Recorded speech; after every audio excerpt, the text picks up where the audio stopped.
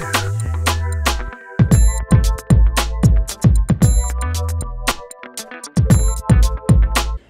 to the channel, or welcome back to the channel. All right, today we're gonna do a super simple, quick and easy chicken thigh with some heart of palm pasta. Super low in calories and super healthy. All right, let's get started. And you guys have to let me know, do you guys like my new lighting? Do you guys like my new angle here? I'm trying to try something out different. Yes, we're moving, so I'm not gonna try to get it down packed perfect because we'll have a new house. Can't wait. All right, so we're gonna start on our chicken thigh marinade, which is also later gonna become our creamy pasta sauce. So first, we're gonna start with the juice of these Goya olives here.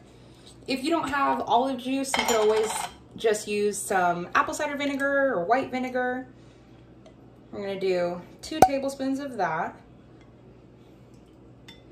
Then I have some Sky Valley salsa verde sauce. I'm gonna add 1 tablespoon of that.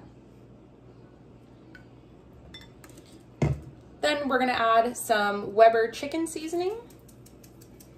About a teaspoon of that. I love it because it gives amazing color and it's a little bit spicy. We're gonna add some Redmond real salt.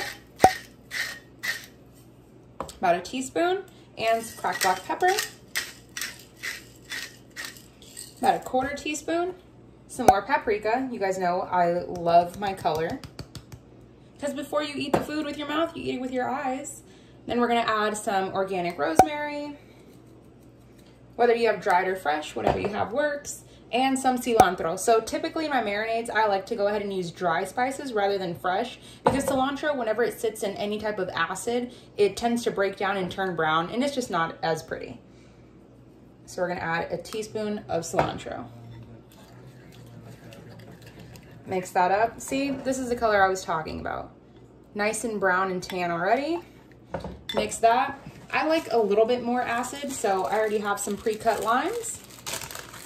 I'm gonna go ahead and take the juice of 1/2 of a lime.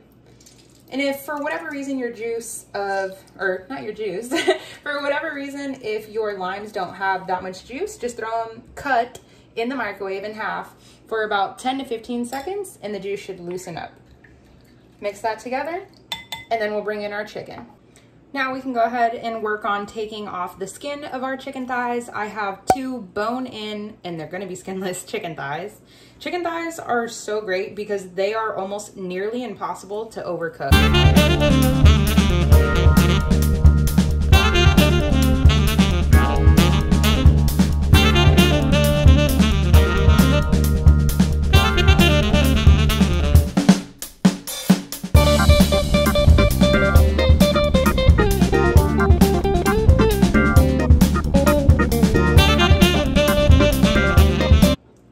Go ahead and do the same for this one, around the bone. Chicken thighs are honestly probably one of the easiest proteins to debone, just because it's just so simple and straight here. There's no crazy tendons involved that are gonna get in the way. But always leave the bone in for more flavor. We're gonna go ahead and flip them over, and we're gonna do some docking to it. This just helps the marinade penetrate a little bit better, and it helps get some steam through there when you're cooking to make them quicker. Make them cook quicker. All right, now we can toss them in our marinade.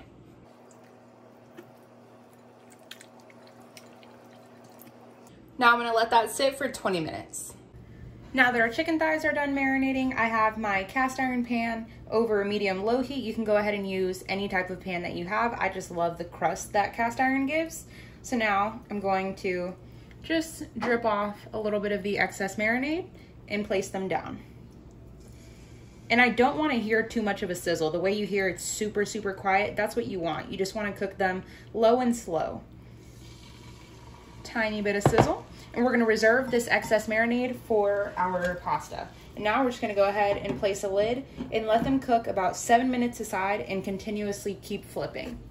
Now for the veggies for the chicken, we're gonna go ahead and use 1 bell pepper and about 1/2 of an onion and some delicious banana peppers that I got out of my garden. They all originally started off green, and then as they ripen, they just turn red and yellow. But they're just super sweet and almost just kind of like a neutral pepper. They're not too spicy, they're just great.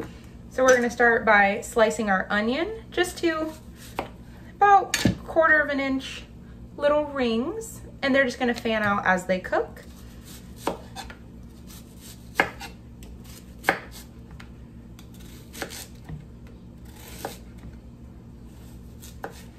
We're just gonna throw away the root end and just start opening them up. That looks great. Now for the bell pepper. I'm gonna go ahead and take off just the little ugly spots. Clip that off, throw that to the side. There's a little bruise in mine, so we're just gonna go ahead, chop that out. Perfect. Now the easiest way to cut a bell pepper is just straight off the top, and then from the inside here, you have the 3 segments. Gently 1, gently 2, gently 3. Now you can always save the seeds, throw them outside in your garden, or just throw them away. Went ahead, got rid of the seeds. Now we're just gonna chop it in half, lay the flat side down. And now if you like them smaller, you can just start this way by chopping, or if you like them a little bit longer, you can chop this way. So we're gonna do them nice, long, and thin. You don't have to be too perfect about it. I personally like my bell peppers pretty firm when it comes down to cooking them. I don't like them to be really soft, so it doesn't need to be too perfect.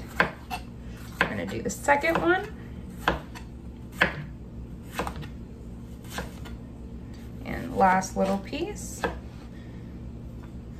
And then for the top, we're just gonna go ahead, peel this part out, chop it straight down the middle,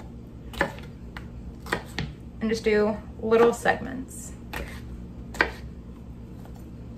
Perfect, now we're ready. It's been 7 minutes, now we can go ahead and check on our chicken. Looks pretty good. Now we're just gonna throw the lid on, let it cook another 7 minutes. I went ahead and added a little bit more of that Weber chicken seasoning just for some extra color, and if you want to throw on some paprika, go ahead and do that. I'm actually going to cook it without the lid just to get a little bit more crispiness and some color. Chicken looks great and it's fully cooked. Now I can go ahead, remove it to a plate on the side and let that rest. I went ahead and added our chopped vegetables and onions to a stainless steel pan just with a little bit of oil. I'm gonna go ahead and add some Weber chicken seasoning and let them cook for 6 to 7 minutes. So now for our pan sauce, in the same pan that we cooked the chicken, we're gonna go ahead and add a 1/2 cup of chicken broth or some water with some bouillon. Let that come to a light bubble and then just start scraping the bottom for all of the pan drippings and the flavor. While that's coming up to a bubble, we're also gonna go ahead and add our leftover marinade. Of course, this had the raw chicken in it, so you just wanna make sure that you go ahead and cook that out. We're at a nice bubble now. I'm gonna go ahead and let this boil for 3 to 4 minutes until it's reduced by half and a little bit thicker. While the veggies are still cooking, I'm gonna go ahead and add the leftover olives, about 1/4 of a cup of the Goya olives. And you don't have to chop them. If you eat them whole, leave them just like this. And a little bit of that brine as well. And for some added flavor, I'm gonna go ahead and throw in a frozen cube of some homemade sofrito.